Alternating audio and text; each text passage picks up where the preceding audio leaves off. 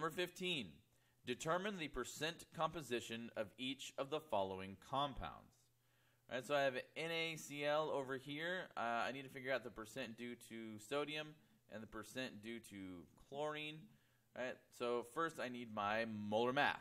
Okay, calculate molar mass. I have one sodium atom, one chlorine atom. So my mass due to sodium is 22.99. My mass due to chlorine is 35.45. Add them together for 58.44.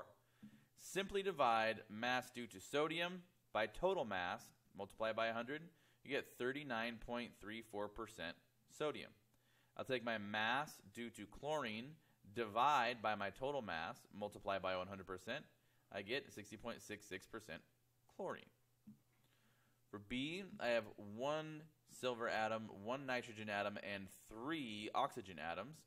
Right? So I have my mass due to silver, mass due to nitrogen, mass due to oxygen, and my total mass.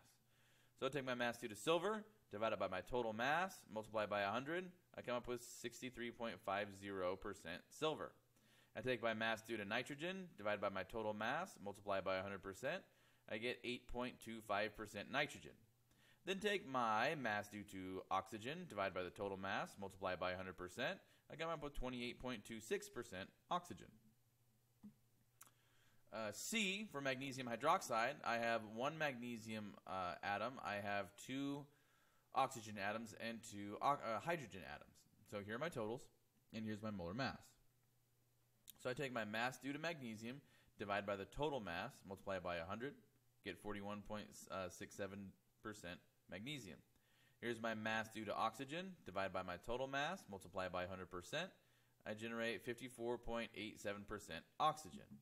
Then here's my mass due to hydrogen, divide by the total mass, multiply by 100%, and I get 3.46% hydrogen.